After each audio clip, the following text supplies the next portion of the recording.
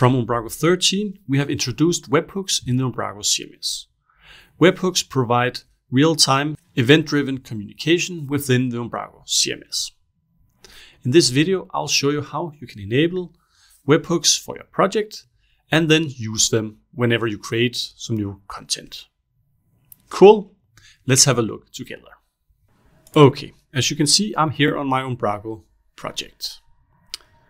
To enable a webhook, you need to go to the settings section over here and go down to webhooks here. Click on webhooks, and in here you can create a new webhook.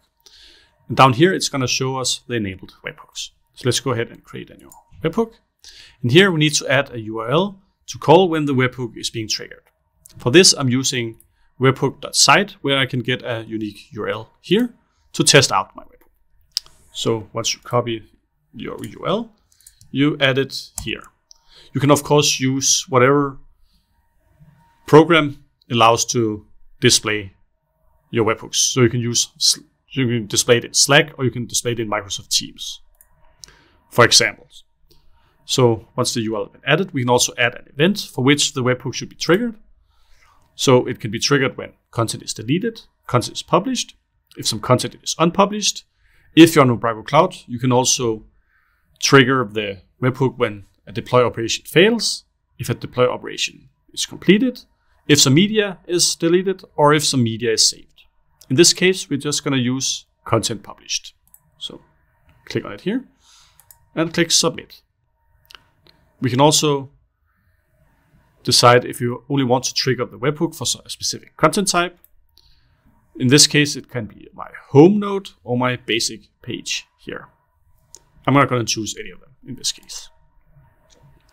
We can then click this enabled or disabled. In this case, let's enable it. And then we can also add some custom headers to include in the webhook request. By default, there are some default headers added to the webhook in the Umbraco CMS. So let's add a webhook header here. And in here, you can add a name. So accept, content type, user agent, content length. And then you can add the value of the header down below. I'm not going to add anything in this. So just close it down. And let's go ahead and save. And if you go back, we can see that our webhook has been successfully created. Now let's go to my content section and let's create a new content node and publish it. So let's create a new page here. And let's call it page and a short text here. Hello world. Let's go ahead and save and publish my page.